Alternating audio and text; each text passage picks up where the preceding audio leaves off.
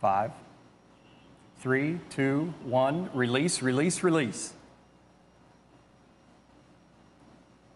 Ignition. Good control.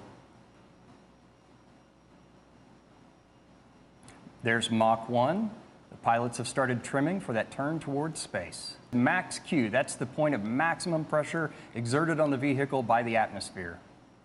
Experiencing about 3 Gs right now and traveling over 1,000 miles an hour. That's incredible. Awesome. Go Keisha, go Anna, go John.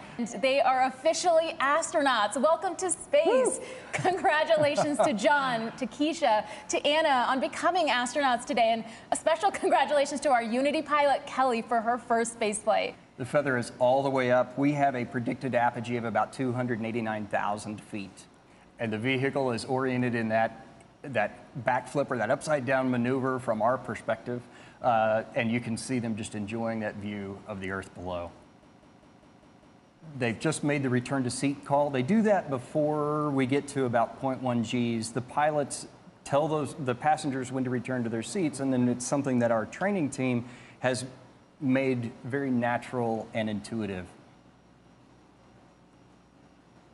Beautiful.